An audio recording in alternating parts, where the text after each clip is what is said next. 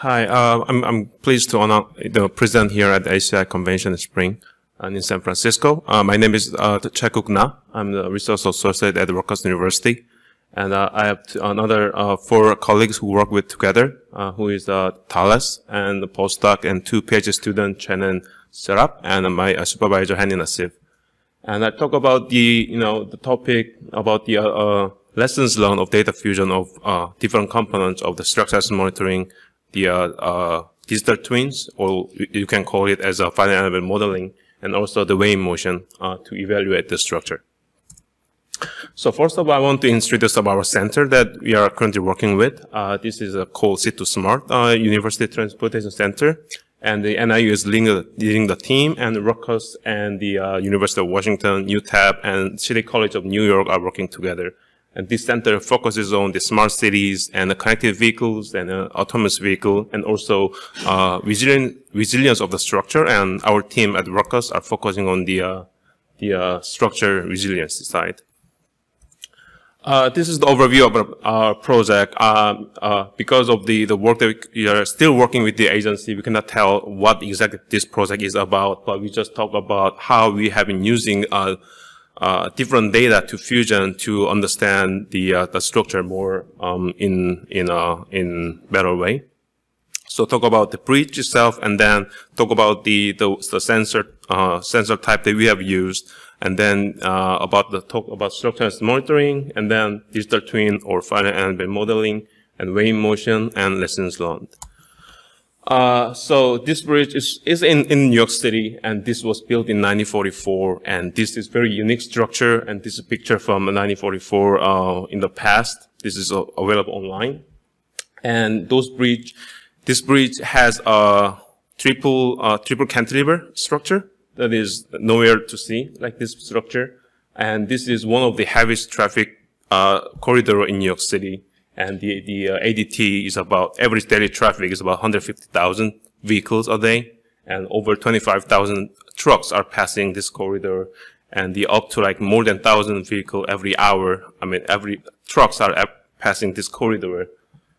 And the problem with this bridge is it has been long. It has been more than 70 years. There has been couple of rehabilitation activity happen, but still but they still have some problem right now, and they want to understand what is the problem, and so that we can help them to for the future rehabilitation of the bridge.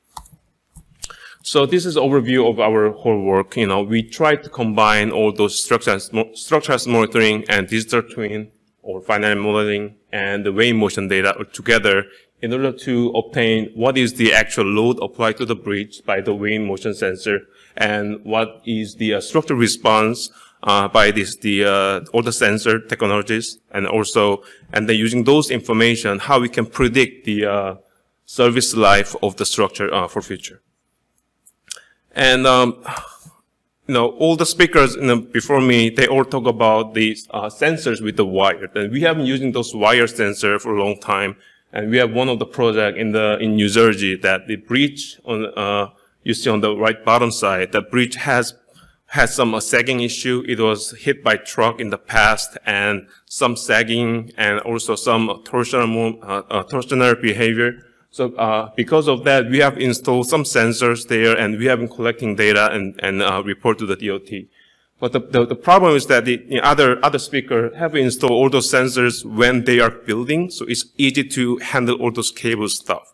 But in reality, what we are doing here is the bridge that is already built, and we want to install some sensors. And that's why we debated between wire sensor and wireless sensor and what we have to use between them. And because of the cabling issue, and another problem of this bridge as I told you, the bridge is heavily used, and they allow to close between 1 a.m. to 5 a.m. only during the weekdays. And if you think about the MPT procedure, takes about an hour in each time, back and forth. So we have about 2-3 hours every night that we can work on. So the wire is kind of messy for us to work with. So we ended up choosing the wireless sensors. So first thing first, I talk about the structural monitoring that we have installed there. So we have used the accelerometers and tiltmeters and string transducers We didn't use that typical geocone strain vibrant wire gauges because this is not that we can do something using that sensors. But we have used those 3 type of sensors installed along the spans, at the joint and also along the mid spans to compare how they behave differently between spans and also between joint and the mid span. And the system consists with the data logger having the solar panel and battery and the solar panel charging controller and also the LTE modem. So then we have the remote connection to the sensor and to the system so we can download data anytime needed. 2 things I want to mention about this wireless sensor is one is about the range of for communication. Based on the cut sheet, they said you can communicate more than a mile. But in reality, because of all those obstructs, like some walls and some barriers and some steel members of the structure, the actual range of the communication is about 150 or 200 foot at most. And so, because of that, we had to design well in order to have good connection with all the sensors. And we have about 9 span over there, and we have to position well of those, the data logger to communicate all those sensors. Another problem is the battery that we realized. It can last a few weeks to up to like a couple of months, depending on how often you collect the data or how long you collect data every time. So we had some primary data collection before implementing this for about a couple of months long-term monitoring. We tried to see what is the threshold that we need to decide in order to obtain good data from all those spans, and that we got about 0.2 G is target the strain the acceleration level that we collect from all those accelerometers, and the other data were also measured only for not for long term but for the to calibrate the FE modeling and other testings. So how we use those acceleration data is, we want to see how we can correlate between what we observe in the field and what we are measuring from this acceleration data. And the bridge is not in good condition, so we check how the deck condition look like, although it's not the actual deck condition because the deck is covered with the asphalt, with very thick asphalt. But from the bottom side, the surface side, you were able to easily identify how the joint or deck look like. So based on those field observations, we try to identify which side is good condition, which side is bad condition, from good to poor, and then at the same time, based on this the acceleration threshold that we set earlier, what is the average of the maximum acceleration along this corridor? And that we noticed that in general the acceleration, how much of the acceleration is observed is correlated to the deck condition, either top of the deck or bottom of the deck. But in some cases we don't see that a good correlation, and that's probably because the decks there are some more deterioration that is not being seen from outside, which some things happen inside we cannot see that from outside. And other sensor we have used is fiber optic sensor. The previous sensors are wireless sensors with a battery powered, but these fiber optic sensors cannot be operated using battery. So this is powered, and the first thing we have used earlier was the high resolution fiber optic sensor, and this really provides good results. As you see in the results here, we were able to identify how the crack location and how much crack width. We were able to identify them. But the problem of this sensor is not strong enough to implement in the field. So we work with the called SMS. We call with them that they have a rugged fiber optic sensor that you can install on the actual bridge, and that can last long. The problem of this one is it cannot measure every inches. It can measure it will average the strain every 4 inches. So we can measure the strain every 4 inches along the corridor, but this can measure a very long distance. Compared to other point sensor, it can measure only 1 point. For this job, we work with the contractor, dig out the asphalt, and then bare out the concrete deck, and clean, dry, and then groove and epoxy and install the sensors. After that, we cover with the steel U-shaped tube on top so that it does not load it by the traffic on the bridge. So it can purely measure depending by the truck.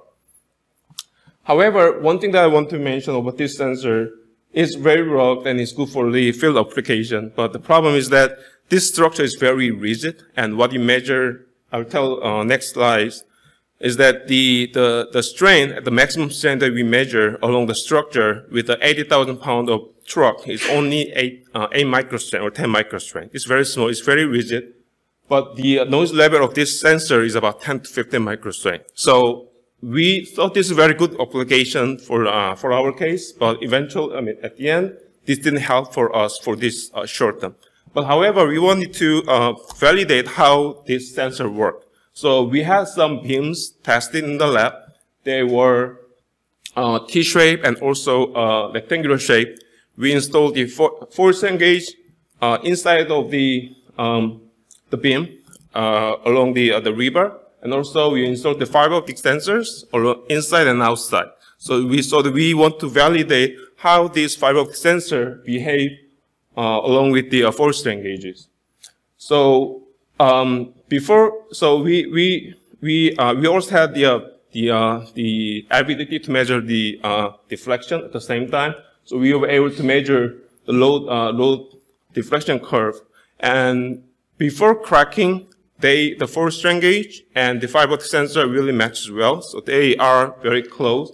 But after cracking, we saw some separation between the blue and red and green, yellow and green, because of some debonding between the fiber optic sensor and the concrete.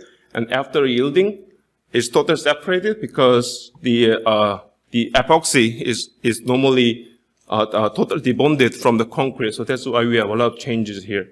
But overall, what we noticed that is this distributed fiber optic sensor can provide good strain results when it has much higher strain.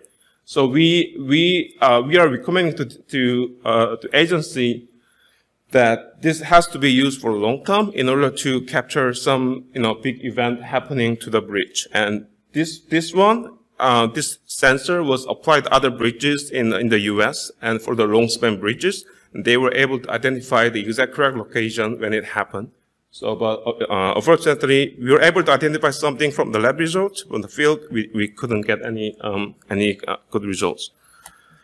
The second thing is about digital twin, or again, the finite modeling. So with the target span was modeled using the abacus, and we used that model and used the 2 trucks, class 9 and class 7 trucks, to calibrate the model using the data that we are collecting from the field. So 2 data we have used to update the model. We use the strain data and also acceleration data. So for both cases, we tested static test, also dynamic test, and we were able to use those information to update our model. At the same time, there were some cores that the agency did in the past, and they got some. Also, we tested the concrete properties, strength, modulus, and Poisson ratio, and also the section loss based on the rebar corrosion.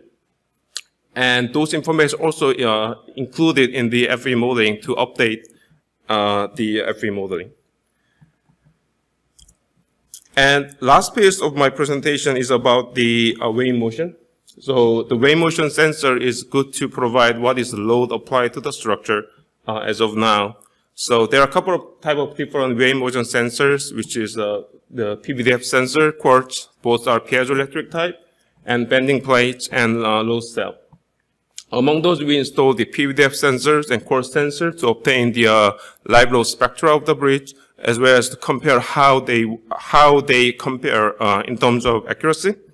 So as you see here on the right side, this is the plots from the Class 9 truck, the 3S2 or semi-trailer trucks. And the core sensor has been shown good results. I'll show other slides next one to show how, the accuracy of the sensor. But assuming the core sensor is accurate, the PVDF sensors overestimate when the load is light, and sometimes it also underestimates when the load is heavy. So overall, normally you have to see 2 peaks. When it's for Class 9 truck, when it's empty, it's about 30 kips. When it's full, it's about 80 kips. But you see the blue one, the PVDF sensors, don't see that trend, and that's why we have concluded from this study. The last bit, for these WIM sensors, we have to calibrate this. So we use 5 different trucks along the corridor, which is 2 Class 9 truck, 1 Class 6, and 2 Class 5 trucks. And the selection of those trucks is based on 3 standards, which is ASTM E1318 and the international standard YML R134-1 and the European code 323. And using those or different type of trucks, we try to calibrate the sensors, and we are able to meet the accuracy level per ASTM standard, which is about 6% of gross weight, 100% compliance, which means all the ones that we had, the core sensor provide good results, while the PVDF sensors is hard to comply with type 1 or even type 2, which is 10 or 15% of gross weak rate error when we do using the same drug when you calibrate them. So for the fusion between WIM and SHM is important because you have to know what is load and what is load side, and also what is the resistance side. So we try to capture the truck at the structural monitoring site to see what are the trucks and